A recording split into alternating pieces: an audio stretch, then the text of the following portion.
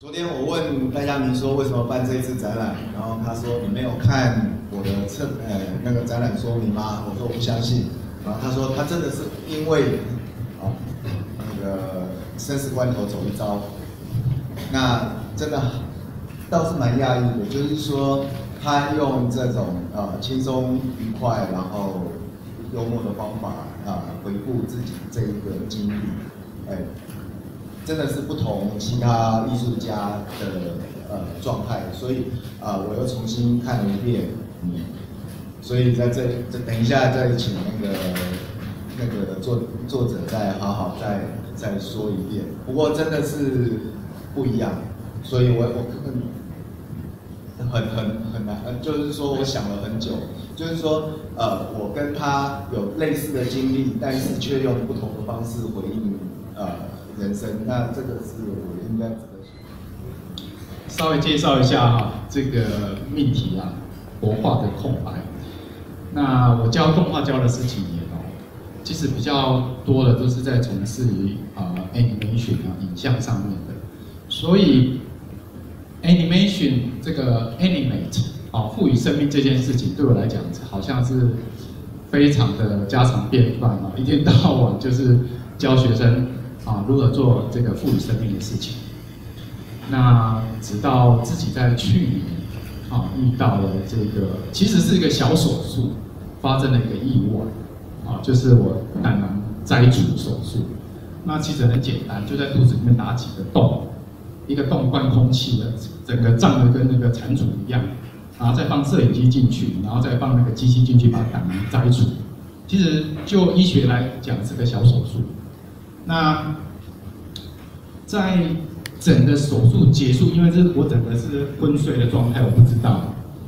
在手术结束一出来，大家就问我1+1等于多少？你叫什么名字？你叫电话号码几号？当下我真的答不出因为实在是头很晕因为他说在这个手术的过程里面呢，我的心脏停止了跳动。所以呢，他们施行了这个紧急的抢救。那为了确保呢，我有没有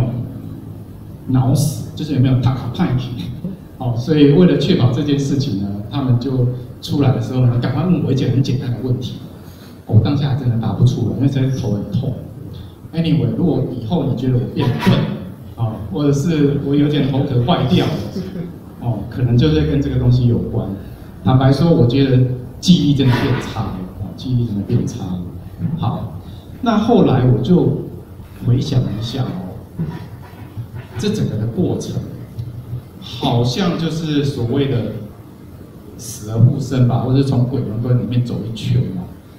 那如果你要问我暂时死掉一下是什么样的感觉我可以明确的分享给各位就是 you feel nothing but something you have to talk， 就是你感觉不到任何事情，但是内心里面有一种激动，你想要说什么，你想要做什么，所以呢，我就申请了这个个展，然后也很幸运的就有通过。那回到这个空白这件事，活化的空白。所以空白这件事情呢，我觉得就想要表达的是一种无到尾。我曾经可能拥有很多，又突然没有了，又回来了。所以空白这个，我把它定义成，它其实是一种想象，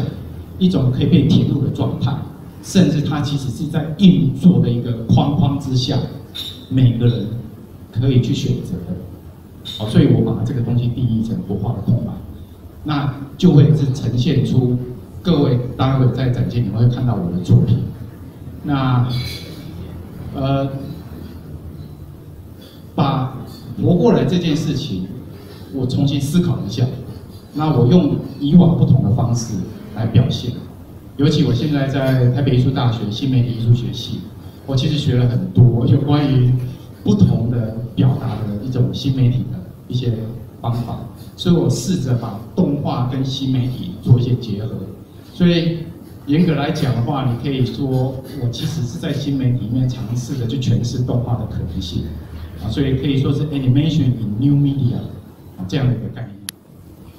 我现在是一个没有胆的人哦，都有胆去办一个作品，办一个展览。